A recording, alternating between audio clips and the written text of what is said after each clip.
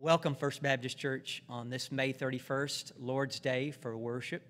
We're glad that you have joined us from your home for worship for this hour-long time of ascribing to God His worth and His value as we lift up to Him praises and music and through message and through the reading of His Word. I have a scripture passage here from Psalm 36, 1 through 10. It says, "An oracle is within my heart concerning the sinfulness of the wicked. There is no fear of God before His eyes, for in His own eyes He flatters Himself too much to detect or hate his sin. The words of His mouth are wicked and deceitful. He has ceased to be wise and to do good. Even on His bed He plots evil. He commits himself to a sinful course and does not reject what is wrong. Your love, O Lord, reaches to the heavens, your faithfulness to the skies. Your righteousness is like the mighty mountains, your justice like the great deep. O Lord, you preserve both man and beast. How priceless is your unfailing love. Both high and low among men find refuge in the shadow of your wings. They feast on the abundance of your house. You give them drink for your river of delights. For you is the fountain of life. For with you is the fountain of life. In your light we see light. Do not fret when men succeed in their ways, when they carry out their wicked schemes. Refrain from anger and turn from wrath. Do not fret. It leads only to evil. For evil men will be cut off, and those who hope in the Lord will inherit the land. A little while, and the wicked will be no more. Though you look for them, they will not be found." Let us pray. Father, we thank you for your Son, Jesus, who gave his life as a sacrifice, that he endured the suffering and shame of the cross, and through his sacrifice, Father, we have atonement. We have reconciliation through the blood that he shed. Father, thank you that while we were yet dead in our trespasses, Christ came to us and made us alive. Therefore, Father, we rejoice in the reconciliation that you have brought to us, that you had first loved us. And Father, we do love you in return. Thank you for your faithfulness. May we give you praise. And Father, may you bless this time as we lift up worship to you and give you thanks in all things. In Christ's name we pray. Amen.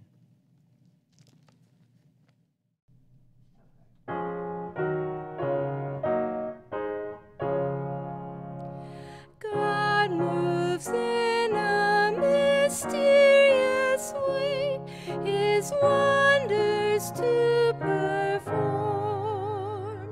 He plants His footsteps in the sea and rides upon the storm.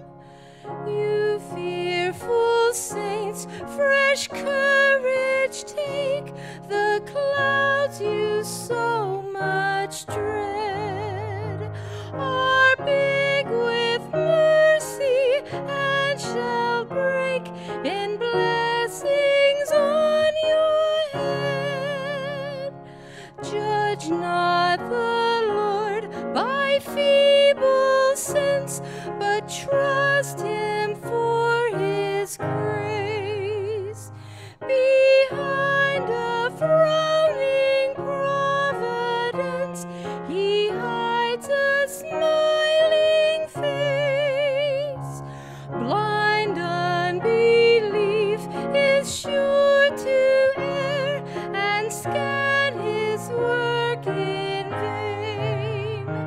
God is His own interpreter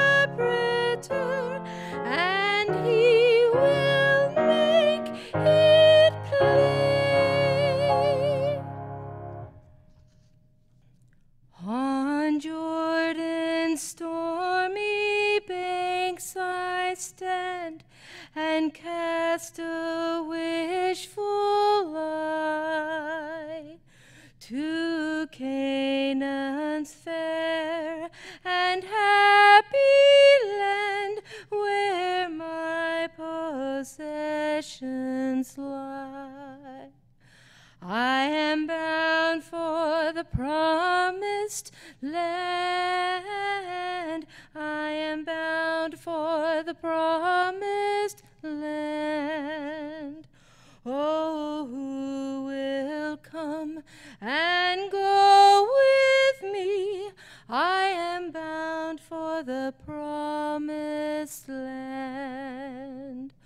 All o'er those wide extended plains shines one eternal day. There God the Son forever reigns and scatters night away. I am bound for the promised land. I am bound for the promised land. Oh, who will come and go with me? I am bound for the promised land. When shall I reach that happy place and be forever blessed? When shall I see my Father's face and in his bosom rest? I am bound for the promised land. I am bound for the promised land. Oh, who will go? Go with me. I am bound for the promised land.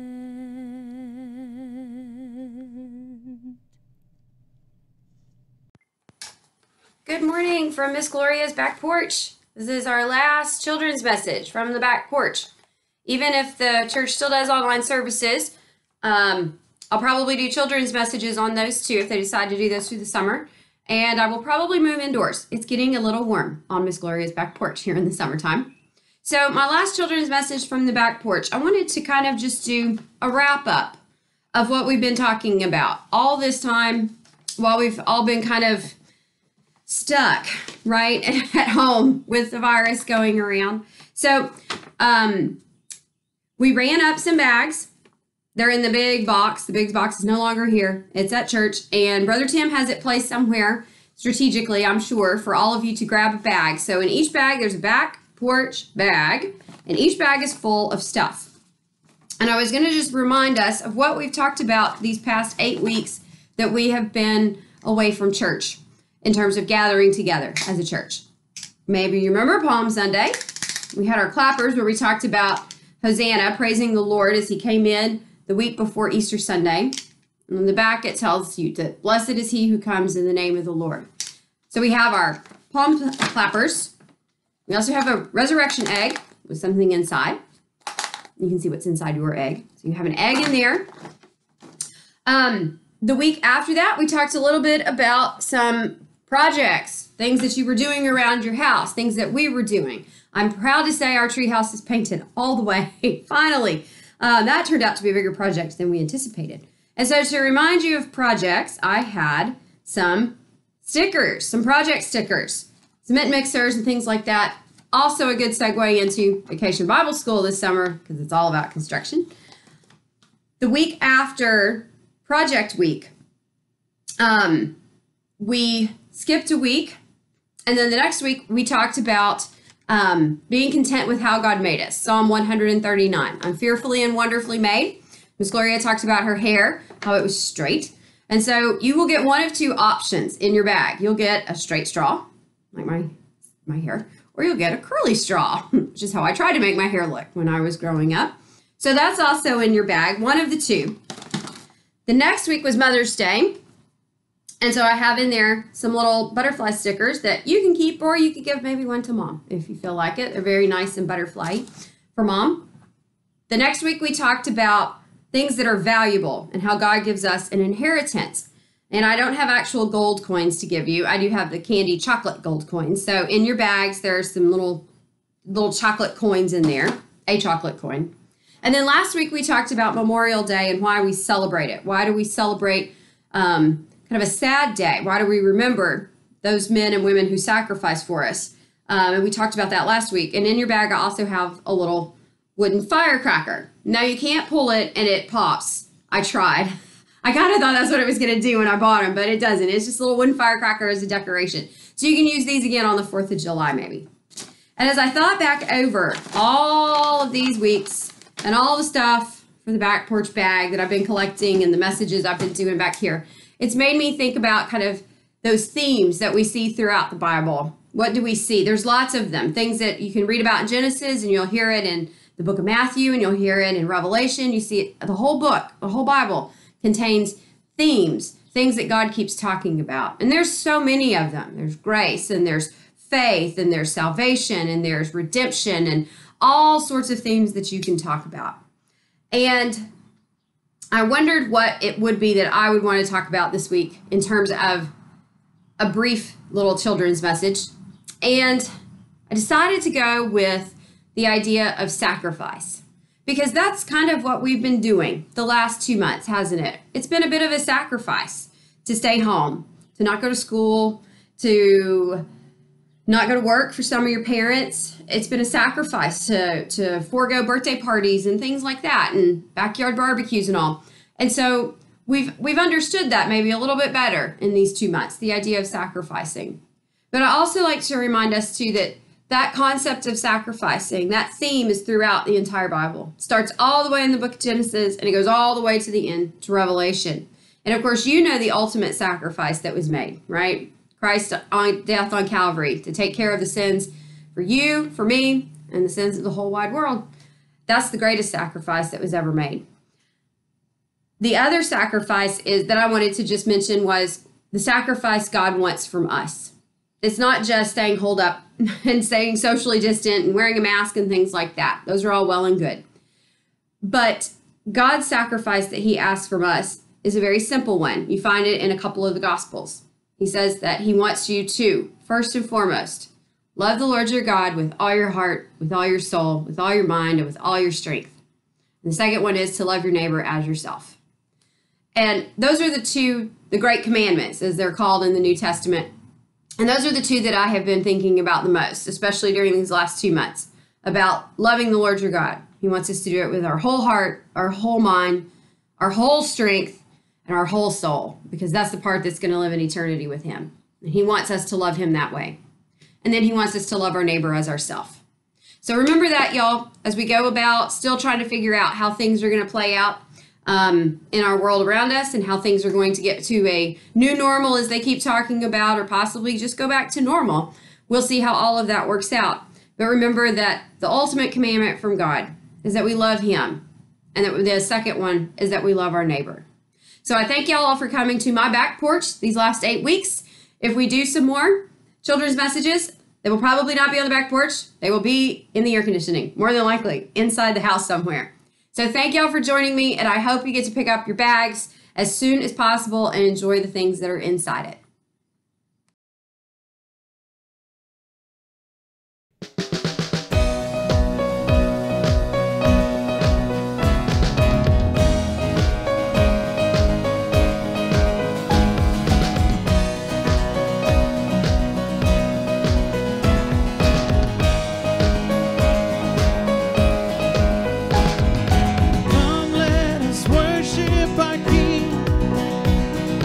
Come, let us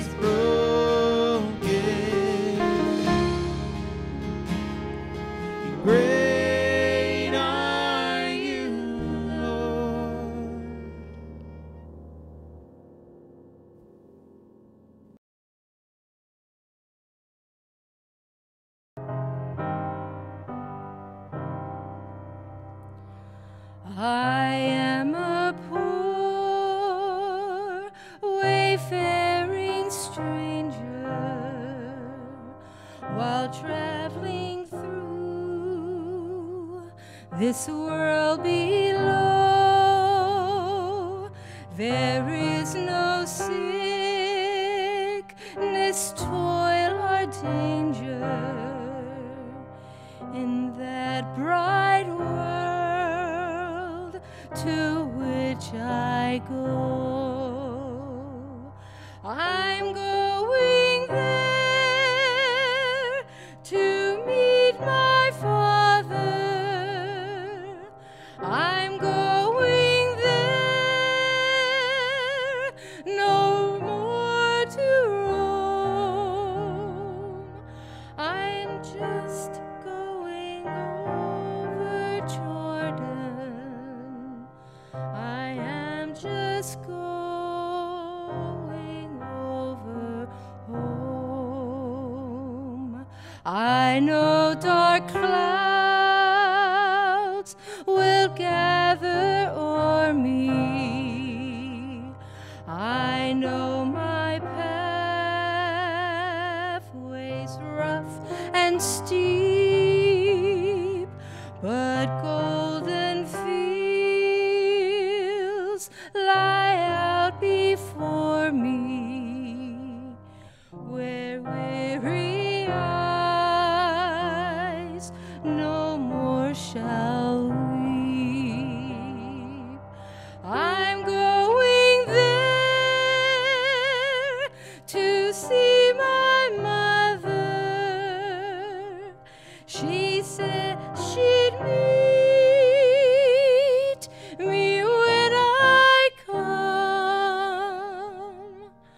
I am just going over Jordan. I am just going over home. I want to sing salvation's story in concert with the blood-washed band. I want to wear a crown of glory when I get home to that good land. I'm going there to see my classmates who passed before me one by one. I am just going over Jordan. I am just going over home. I'll soon be free from every trial. This form will rest beneath the sod. I'll drop the cross of self-denial and enter in my home with God. I'm going there to see my Savior, who shed for me his precious blood. I am just going over Jordan. I am just going over home.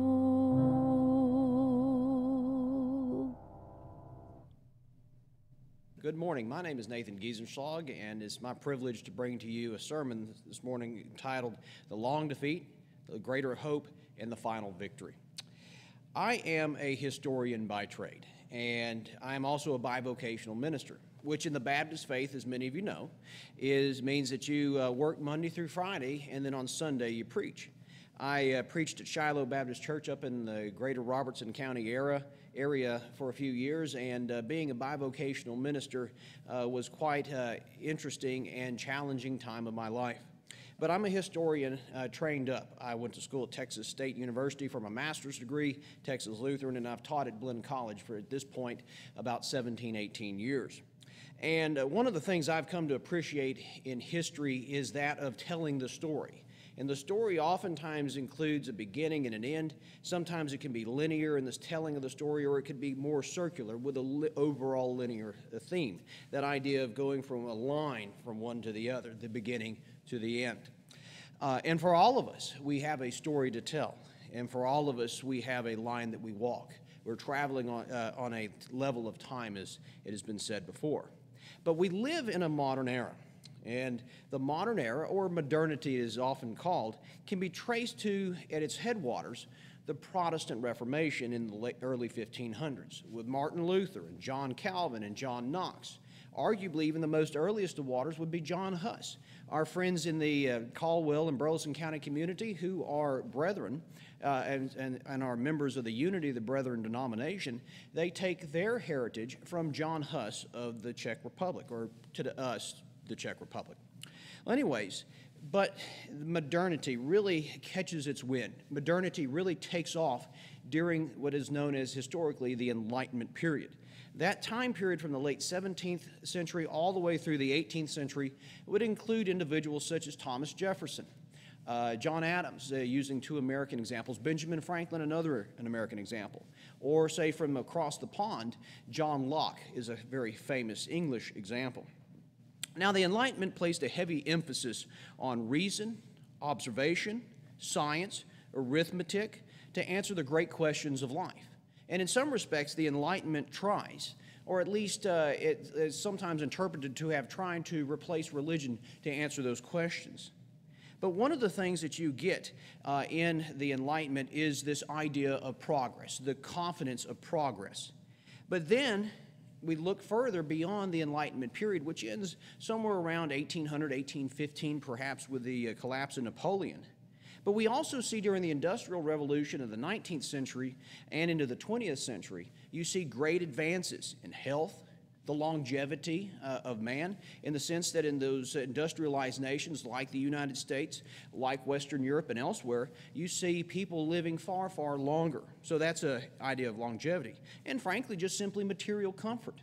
Many of you watching this today, perhaps especially if you have a little or maybe a lot of silver in your hair, you can think back to a time when it was a lot that Texas or Caldwell or Burleson County was much, much poorer.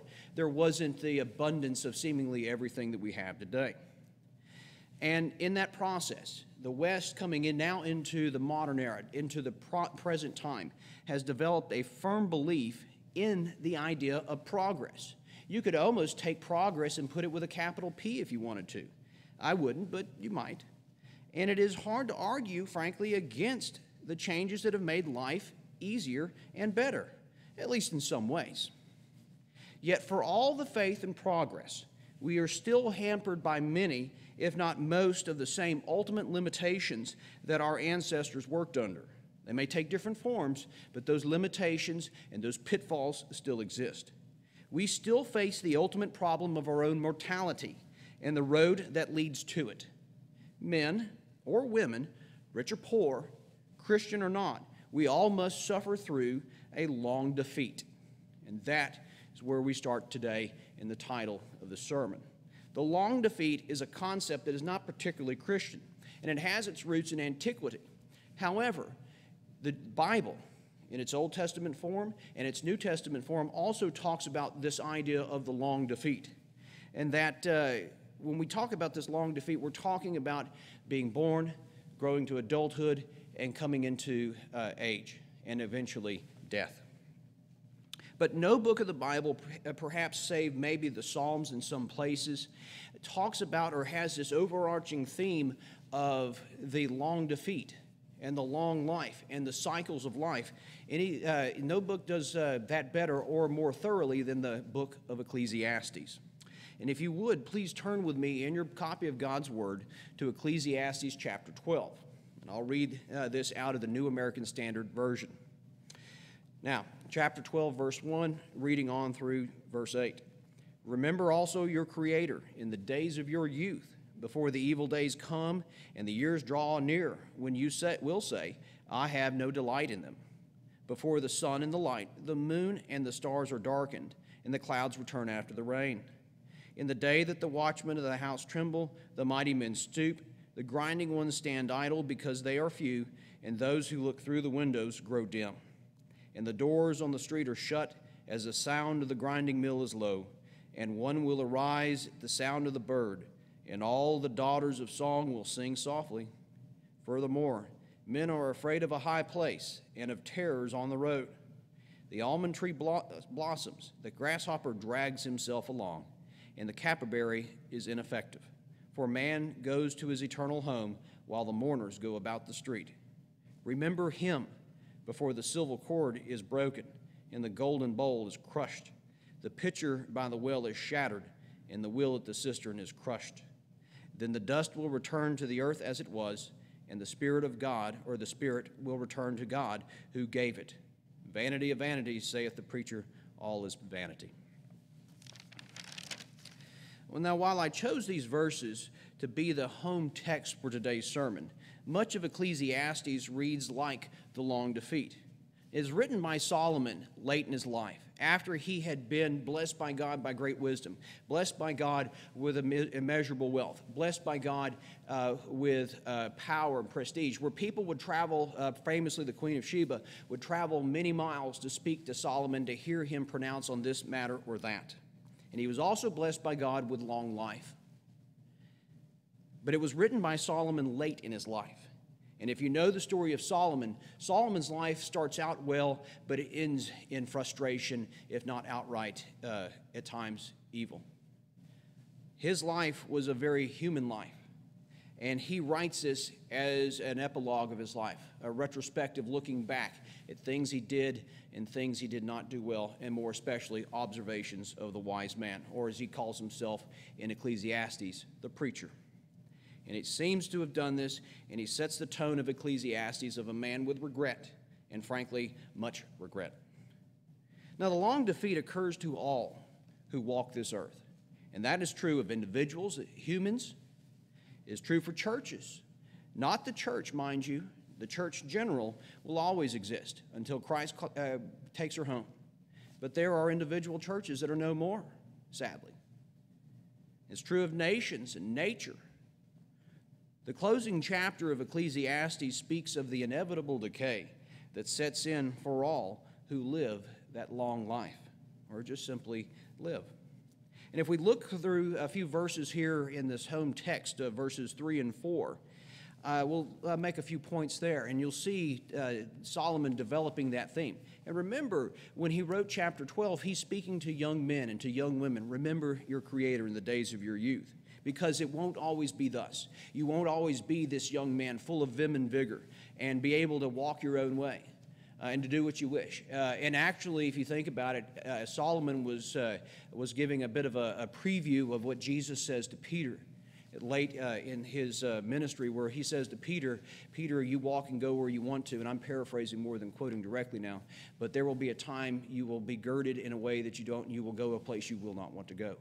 And that, for many of us, to some degree or another, is true. But if we look at verses 3 and 4, especially verse 3, in chapter 12 of Ecclesiastes, in the day that the watchmen of the house tremble and the mighty men stoop, the grinding ones stand idle because they are few, and those who look through the windows grow dim.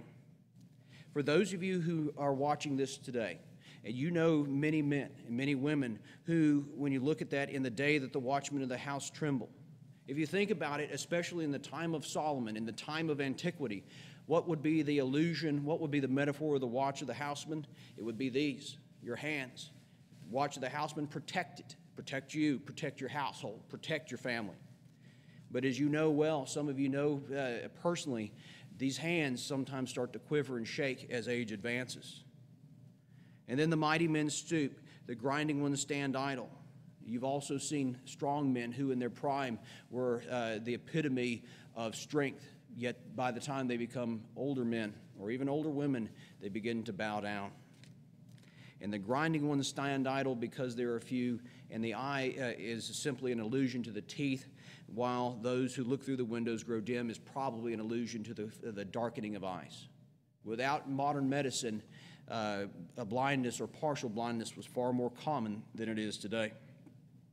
But we come to the long defeat of each individual. How many of you simply know people who in their youth and prime were strong and tall and they had dark hair, or simply, and I'm going to pick on my father a bit because some of you know him, had hair? And no matter what one does in a modern sense, especially say from rigorous exercise to cosmetic treatments, the long defeat still advances upon us. But as we consider the physical decline of man, we turn next to this material, or rather his mental regression. And again, Solomon considers this in verse 6, and we'll look at it very quickly. Remember him, that is remembering God. Remember him before the silver cord is broken and the golden bowl is crushed. Many commentators seem to think that Solomon is referring back to the silver cord would be the back, or the golden bowl, perhaps the mind or the brain. And so when we look at that, one of the sad parts of life and the advancement of age is simply that, is it's not just the physical decline, but we also are afflicted by things we cannot remember anymore. And that sets in true even for a 42-year-old man like myself at times. But while we look at the grim facts of life, we might be tempted to become bitter and grumble at our diminished glory. And I use that word advisedly, glory. The Bible, our guide to our faith in life, is honest, but it's never bitter at the idea or the reality of aging and death. They are a part of life. Or as Solomon writes in chapter 3, that it is a season of life. And if you're familiar with chapter 3 of Ecclesiastes, I'd invite you to turn with me. Maybe you can just know it off the top of your head. For some of you watching this, you learn chapter 3 not by reading the Bible, but by listening to a song from the 1960s by the Byrds called Turn, Turn, Turn. And it starts off here in chapter 3, and I won't read the whole part, but you get the gist of it, a season or a time for everything. A time to give birth and a time to die, a time to plant and a time to uproot, a time to mourn and a time to dance, and on you can go. We too may not like to age, and we may regret the decline of this or that prowess we once possessed. Maybe the ability to throw a baseball, maybe the ability to recall pieces of information you read 20 years ago off of a shelf and say, I can't do that anymore. Whatever that is, it's the cycle of life. It is the march of time. It is progress in a sense, even though we would not like that progress. But whatever it may be, we should never become embittered nor despondent about it, because, like I said, this is the natural progress of life. Another pernicious aspect of the long defeat is spiritual regression, or simply coldness. While there are often times and seasons when we are closer to God than in others, such as, say, when a crisis falls upon us, we go to God in prayer. We pray fervently, God help us, God deliver us, which is right and good. We find ourselves in prayer with the Almighty. We find ourselves praying to the Lord Jesus, help me, like Peter did when he was falling through the waters. But it is also true, with perhaps the exception of the greatest of saints, is that there are times in our lives where we become cold, or at least more indifferent to the warmth of religion, the warmth of the Lord, the warmth of worship, and so forth. And we should take double care to avoid the apathy and the return of sin in our lives when we find ourselves late in life, before it is too late. We should strive fervently to fight that regression of our faith. The great Puritan theologian and preacher John Owen encouraged and pleaded with his hearers and listeners to avail themselves to the means of grace. And as I said just a moment ago, all those who are Christian, whether they were baptized at an early age, at age 7, and walk through life with Christ hand in hand, or even those who are perhaps a little later in their faith walk. They came to faith as a middle-aged man or woman. All but the greatest of saints seemingly have these dry moments of life. But what John Owen would plead for you to do is he would tell you, take the means of grace, bring it to you, and that would include prayer. Where times are that you may not pray, pray. When there are times when you may not feel like reading the Bible, read the Bible. Make a point to go back through perhaps the most favorite book of the Bible that you have. Go back to those foundational things that once enlivened you. Perhaps read the Psalms. Reading the Psalms, by the way, is very good for the soul because you are not alone. You are not the only person who's ever gone through periods of trial and dryness. And never neglect the assembling of the saints. Sadly, we are having to record this because of the virus that is amuck in society right now. It is what it is. However, when the time comes and it is safe for us to do so, we should all come back together, join hands once more. There's nothing like communing with our fellow saints. It's a horizontal effect, and it's also a vertical effect as well. We should never forsake the assembling of ourselves unless the most dire circumstances demand it. But according to Owen, there's another facet that you may take into mind. If for you who are watching this today have noticed in your life in the last year, 2 years, what have you, a slackening or a lessening of your affection for the Lord Jesus, Owen would say, rectify the problem. Fix this problem. Pray. And all those things I just mentioned to you. Yet he would also offer you words of encouragement.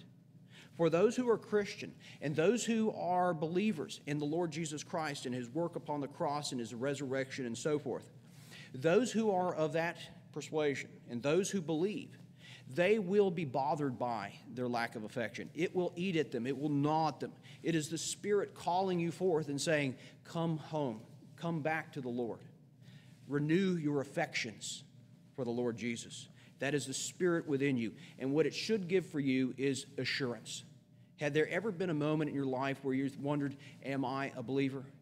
But if you come in this moment here of spiritual dryness and you say, this is not right, that is a form of assurance that the Lord gives you. The elect care. Those who believe care. And they will do things, they will move mountains, as it were, to get right with the Lord once more, to get close to him once more, to have that walk that they enjoyed in years gone by. But the idea of the long defeat has other potential pitfalls for the Christian in that when one considers what awaits us in our progressing and advancing years, we could rest on our laurels or simply despair of doing good to glorify the Lord God. Because the reason we might despair is that we look around, we say, there's so much wickedness and evil about us. The Bible not only speaks about aging and death, but Paul late in his life remarks to Timothy that as time unfolds and the end times are approach, the days would become worse and worse. Yet we are commanded to do good. I say this, and if you would turn with me very briefly to 2 Timothy chapter 3. Many of you know this by heart because you've heard it preached before. But realize this, that in the last days, difficult times will come. For men will be lovers of self, lovers of money, boastful and arrogant, revilers, disobedient to parents and ungrateful and unholy, unloving, irreconcilable, malicious gossips, without self-control, brutal, haters of good, treacherous, reckless, conceited, lovers of pleasure rather than lovers of God, holding to a form of godliness, although they have denied its power. Avoid such men as these. Those are as the days darken and the end times approach, we find that. And so you may despair, what good? It's fair to remember, too, by the way, that Paul wrote many of his epistles while in jail, under the thumb and under the persecution of either Jewish temple authorities or more especially Roman authority in Rome. We also find, too, that even in the dark hours, in the dark days, we find ourselves emulating the life of Peter. Peter is going to be persecuted, and his first epistle is written to a persecuted community. So even in dark times, we should not let our spiritual dryness and our age hurt us. We're not called to retire.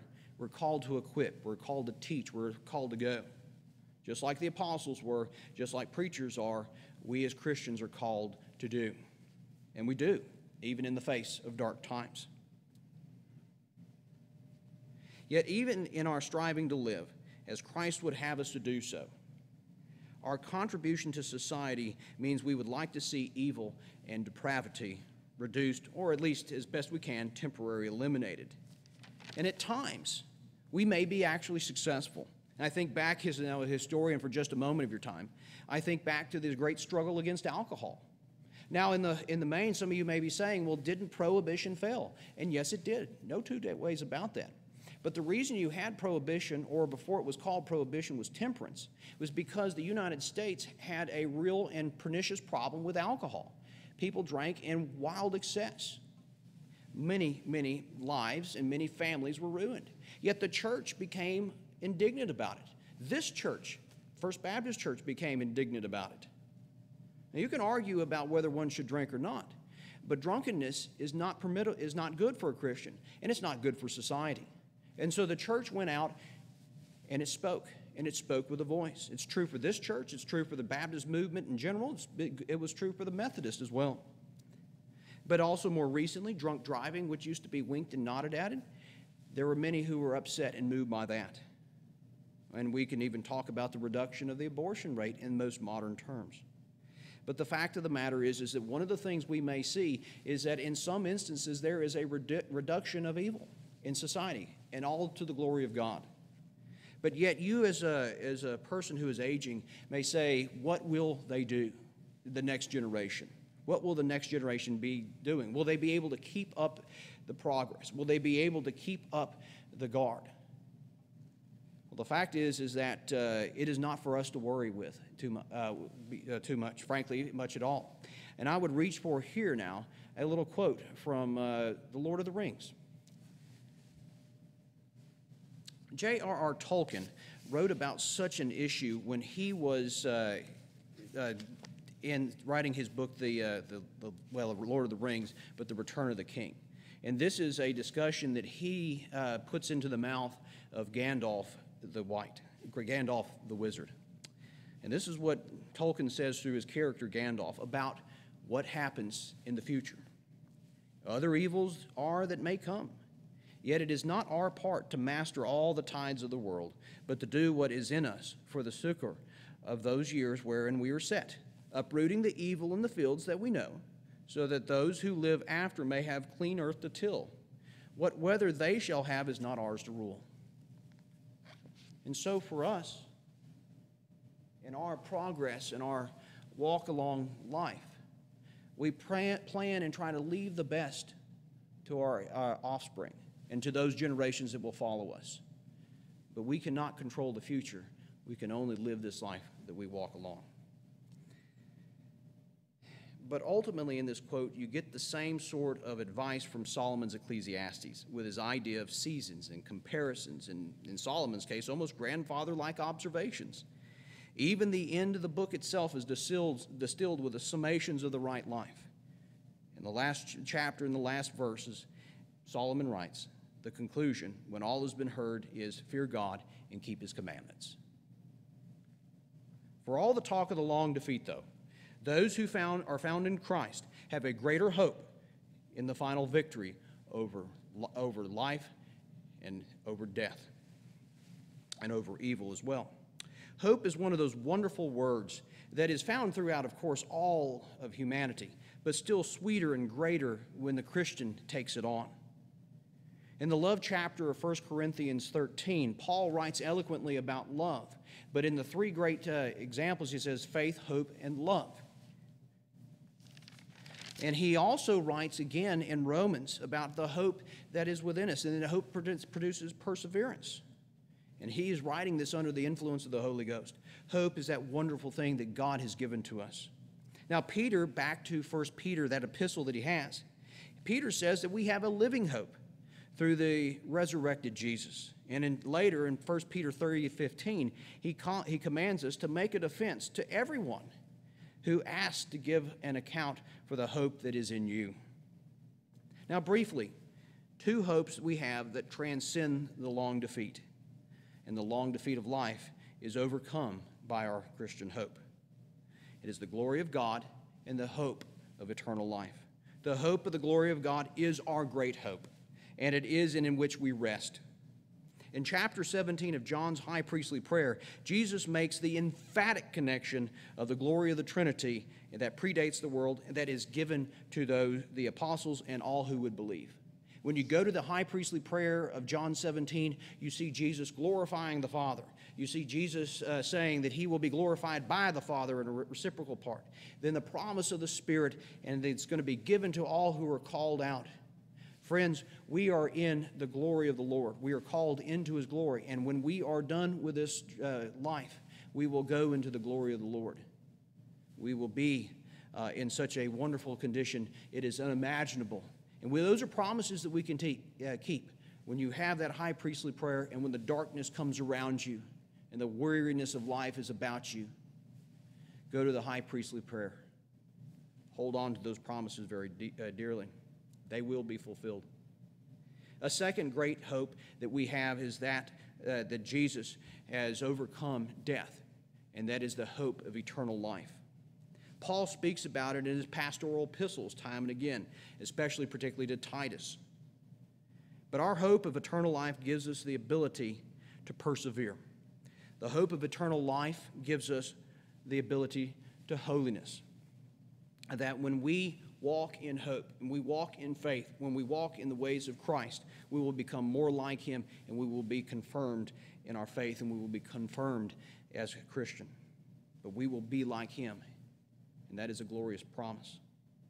But it's also, this hope of eternal life gives us power to, as an encouragement to service. Think of this parable of the talents. The servant or slave who was given 5 talents goes out and serves. And he has said, well done, good and faithful servant. Enter thou into the joy of thy Lord. I mixed my versions a little bit. I apologize. King James on the one hand and New American Standard on the other. But a third point, very briefly, for the hope of eternal life allows us to endure suffering. You see it in Romans when Paul writes about it there in chapter 5. You see it more particularly in chapter 3 of Philippians. And he goes on and talks about being able to endure all things for the hope of eternal life in Christ Jesus. So those are some great and beautiful hopes that we have. Those are the things that transcend and overcome the long defeat. And when we have that eternal life and we grab hold of the crown of life, we have that great and final victory. And we're welcomed home and welcomed into heaven. The great victory, the greater hope, and the long defeat in the background. In conclusion, to quote the King James Version of Job 14, man that is born of a woman is a few days and full of trouble. He cometh forth like a flower and is cut. He fleeth also as a shadow and continueth not. Those words that are found in the most ancient book of the Bible are those words of the long defeat.